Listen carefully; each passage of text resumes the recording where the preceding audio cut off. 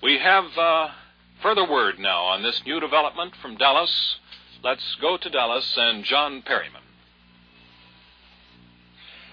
Russ, the latest information we have is that the Dallas City Police say they have a photograph of Oswald holding a rifle with a telescopic sight. The rifle resembles the weapon used to assassinate President John F. Kennedy. We don't know if it can be determined if this is the same rifle that was found in the warehouse where the assassin shot the fatal bullets into the president. But they do have a photograph, they tell us, that shows Oswald holding a rifle as though aiming at something. When the picture was made, we don't know, but that is the latest information from the Dallas Police Department.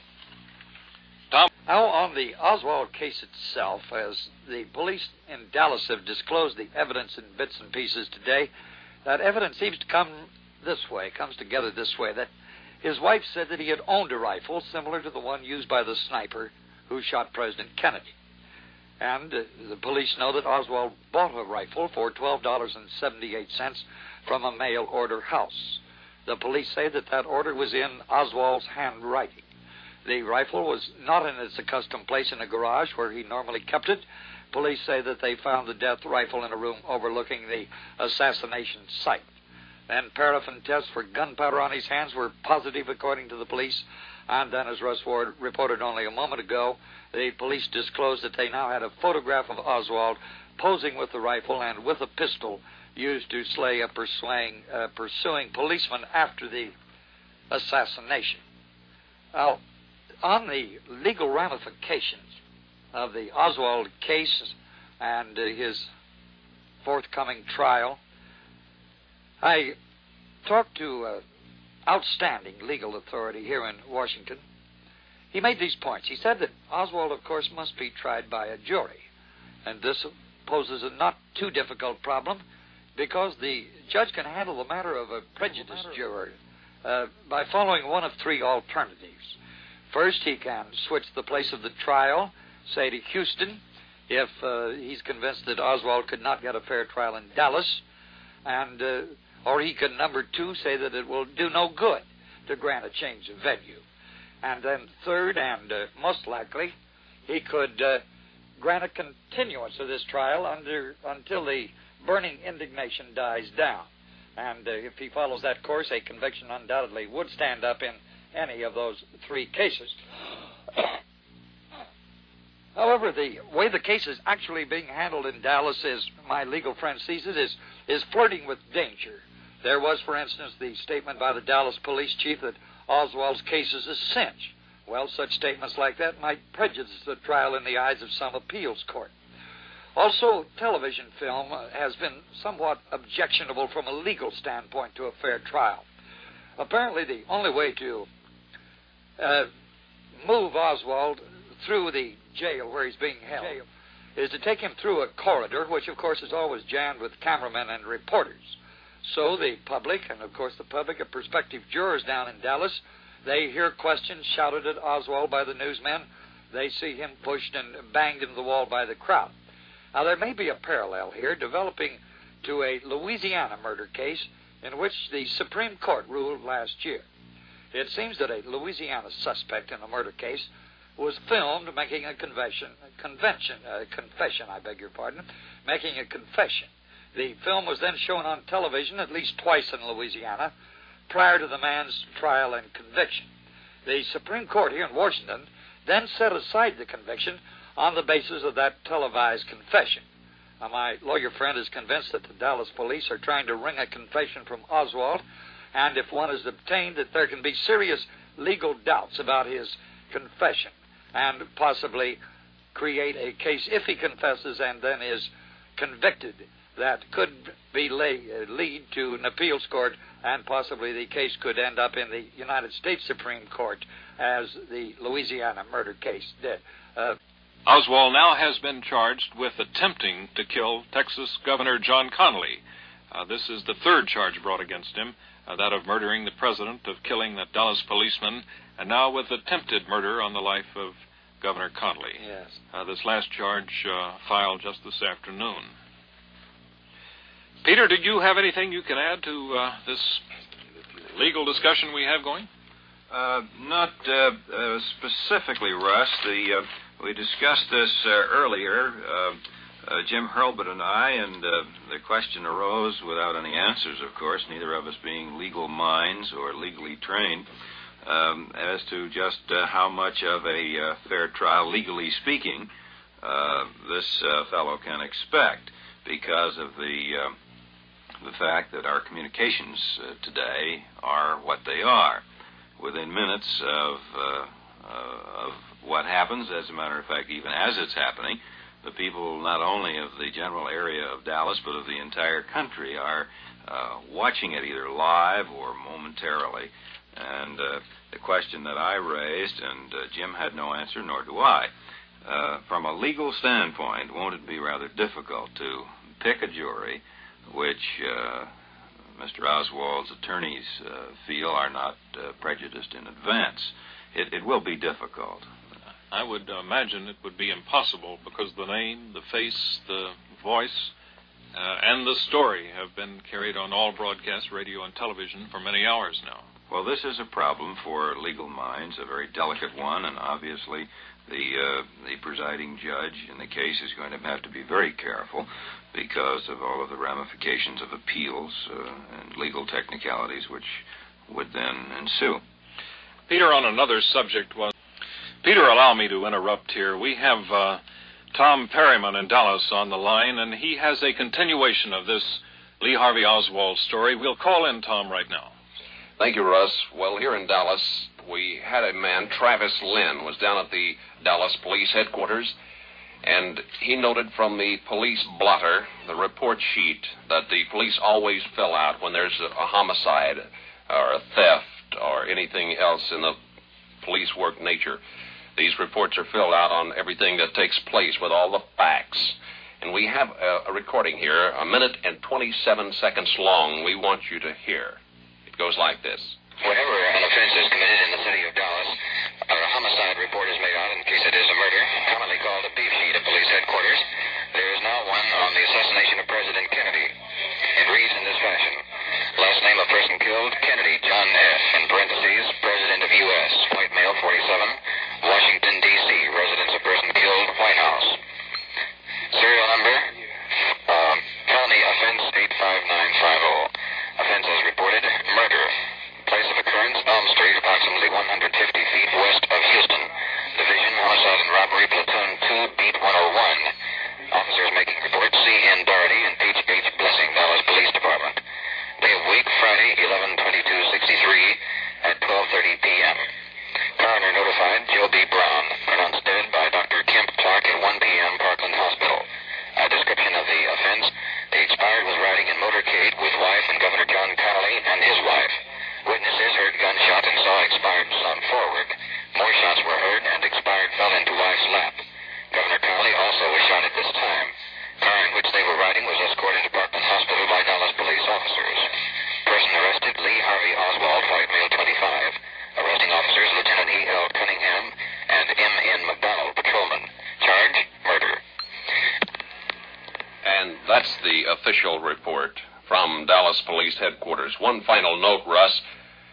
Oswald will be transferred to the county jail at 10 o'clock in the morning. It was thought he might be transferred tonight, but late word from police headquarters indicates he'll be taken over to the county jail, just literally feet away from where the assassination took place, at 10 o'clock in the morning.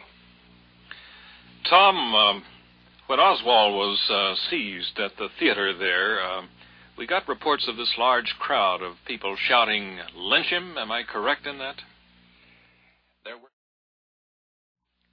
The NBC-Radio network has canceled all regularly scheduled programs to bring you this continuous coverage of the events surrounding the death of the late President of the United States, John F. Kennedy. We now pause 10 seconds for station identification. WLW Radio and the Crosley Broadcasting Corporation join its listeners in an expression of deep sorrow on the death of our president.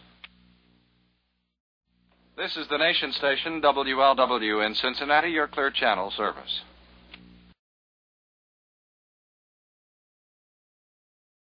We understand Oswald lost some of what was described earlier as his arrogant air after he had seen the photographs of himself with the rifle that is being held. Do you have any further enlightenment on that?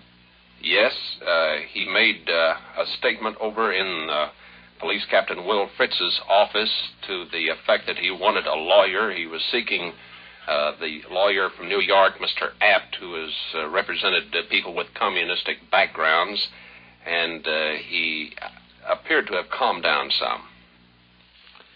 Tom, we go immediately back to Dallas now, and the police chief there with further details on this murder weapon. Chief Curry, I understand you have some new information in this case. Could you relate what that is? Yes, we've just been informed by the Federal Bureau of Investigation that they, the FBI, have the order letter from a mail order house, and this the order was sent to their laboratory in Washington, and the writing on this order was compared with known samples of our suspect Oswald's handwriting and found to be the same. This order was for the rifle? This order was for the rifle to a mail order house in Chicago. It was, the return address was to Dallas, Texas, to the post office box under the name of A. Hidell, H-I-D-E-double-L. This is the post office box of our suspect. This gun was mailed parcel post on March the 20th, 1963. I understand he left Dallas shortly after this and didn't come back until, I think, about 2 months ago. Do you know, again, on what date this rifle was ordered, and are you able to link it definitely as the rifle which you confiscated at the school book depository? That we have not done so far. If the FBI has been able to do it, I have not been informed of it yet. We do know that this man ordered a rifle of the type that was used in the assassination of the president from this mail order house in Chicago, and the FBI has definitely identified the writing as that of our suspect. On another subject, I understand you have photographs of the suspect Oswald with a rifle like that used. Could you describe that picture? Well, this is a picture of Oswald standing facing a camera with a rifle in his hand, which is very similar to the rifle that we have in our possession. He also had a pistol strapped on his hip. He was holding two papers in his hand, which one of them seemed to be the worker. The other says, be militant, or I don't know whether that was headlines or the name of the paper. How much did the gun cost from the mail order house? I understand the gun was advertised for $12.78, I believe. Have you received any results on the ballistics test conducted on the gun and on Oswald? They're going to be favorable. I don't have a formal report yet. But you are sure at this time they will be favorable? Yes. Do you feel now that you have the case completely wrapped up, or are you continuing? We will continue as long as there's a shred of evidence to be gathered. We have a strong case at this time. I believe you said early this afternoon that you have a new development which does wrap up the case. The first time you said the case definitely is secure. Is that correct? That was this morning. This additional evidence just makes a stronger case. But this is not the same evidence you're referring to then? No, that's true. Will you be willing to say what that evidence was? No, sir, I don't wish to reveal it. It might jeopardize our case. Thank you very much. Chief Jesse Curry of the Dallas Police Department. Chief Curry describing the murder weapon as a $12.78 gun purchased from a mail-order house in Chicago. The other standing by in Washington.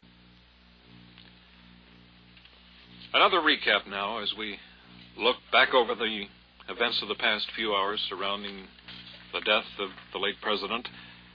John Kennedy to receive a hero's burial Monday in Arlington National Cemetery just across the Potomac River from Washington. As Commander-in-Chief of the nation's armed forces, the President had abundant right to a grave in the honored military cemetery. Both a veteran and a war hero as well. During World War II, as a Navy lieutenant, John Kennedy commanded a PT that was rammed and wrecked by an enemy craft. It was through his heroic efforts that his men were rescued. Burial to follow a pontifical requiem mass at Washington's St. Matthew's Cathedral at noon on Monday, Washington time. Monday to be a day of mourning across the nation and around the world. President Lyndon B. Johnson has appealed to the American people to go to their respective houses of worship for prayer.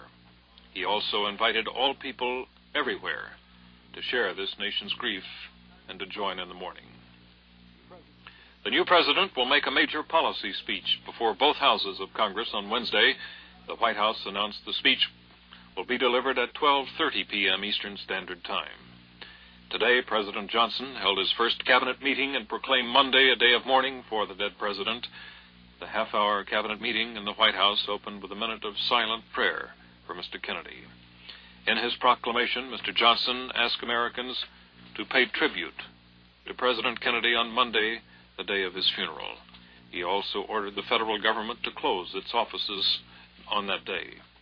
Mr. Johnson met with two former presidents today, Harry Truman and Dwight Eisenhower, and he consoled the widowed First Lady and the two Kennedy children. It's expected President Johnson will pursue the legislative policies of his predecessor. Any changes in his policies are not expected to show up for January when he makes his first State of the Union message. It is expected President Johnson's congressional background will put him on a solid footing in getting his programs through Congress. Some observers are saying he might be able to get Congress to act on the programs of President Kennedy, which currently are being held back. Congress to meet for regular sessions Tuesday and in a joint session Wednesday to hear the new president. The House Speaker, John McCormick, says the House will work briefly on Wednesday and adjourn then until Friday after Thanksgiving. Senate Democratic Majority Leader Mike Mansfield says the workload might mean the Senate will have to meet Thursday. More on the man now being held in Dallas, Texas, in connection with the assassination of the president, 24-year-old Lee Harvey Oswald. In an interview in New York, lawyer John App was asked tonight about undertaking the defense of Oswald. He said, quote, "I don't see how it would be possible to undertake a case of this magnitude." He said he had not been asked to do so, and he added, "It would have to be a very serious decision." Apt went on to say, "I have a very heavy litigation schedule." He declared that assuming the Oswald case would not be fair to his other clients. 24-year-old Lee Harvey Apt being held by Dallas authorities on 3 charges. Lee Harvey Oswald being held in Dallas on 3 charges: the assassination of President Kennedy, the murder of a Dallas policeman, and attempted murder on the life of Governor John Connally of Texas.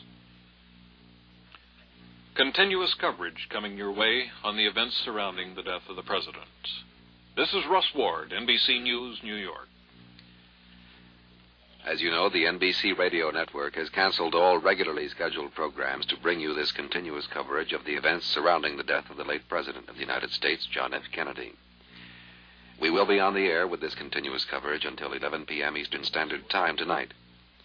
We will begin our continuous coverage on Sunday morning at 8 a.m. Eastern Standard Time and on Monday morning at 7 a.m. Eastern Standard Time. This is the nation station, WLW in Cincinnati, your Clear Channel service.